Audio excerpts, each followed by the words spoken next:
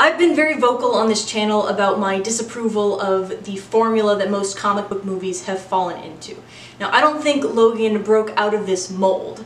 I think it actually rebuilt it in a way. By adopting a structure from different genres and different great works that already have an established meaning, it elevated the movie.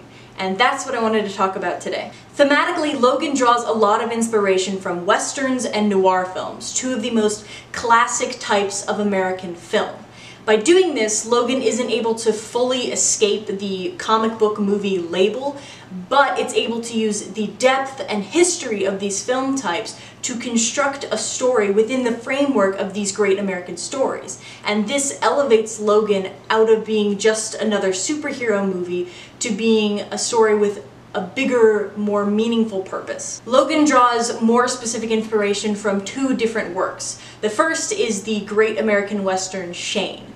Obviously we see Charles and Laura watching Shane in the Las Vegas hotel room, and Laura eulogizes Logan with the final speech from Shane. These two films also have similar overarching plots. Shane is the story of a family, and so is Logan. Shane is the story of an outlaw, and so is Logan. But I think the really interesting stuff is the differences between these movies. In Shane, the mother and the son must choose between the wild gunslinger and the domesticated farmer. They end up choosing the farmer, and so the traditional family stays intact. In Logan, there is no traditional family. Charles is the father figure, Logan is the son character, but Laura is a child without a mother. In this world, science has replaced the direct need for a mother and thereby destroyed the essential need for a traditional family.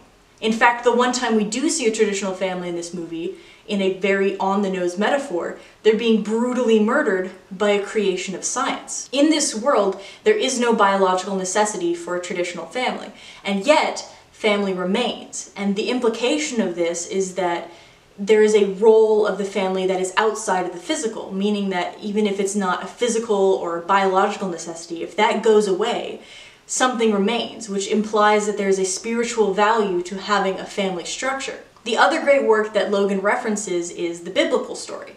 And part of me actually thinks they did this accidentally because Shane was originally written as a metaphor for Christ. Shane rides into the valley and saves the people there, and as he's riding off into the sunset, they beg him to stay.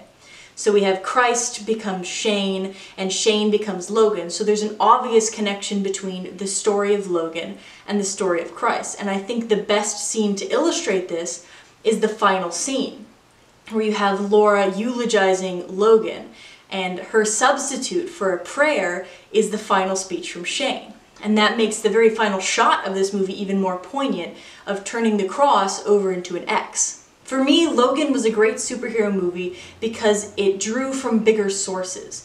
The use of those famous styles and symbols showed that a superhero movie could have a purpose bigger than just to entertain.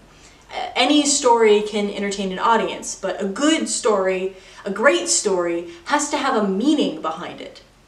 And I think the message that Logan conveyed to me was that this genre may be young, the comic book genre, it may be young, but that doesn't mean it can't convey the grand meanings of the older works. But let me know what you guys think. I'd be interested to hear what you have to say in the comments below. Thanks for watching. Bye, guys.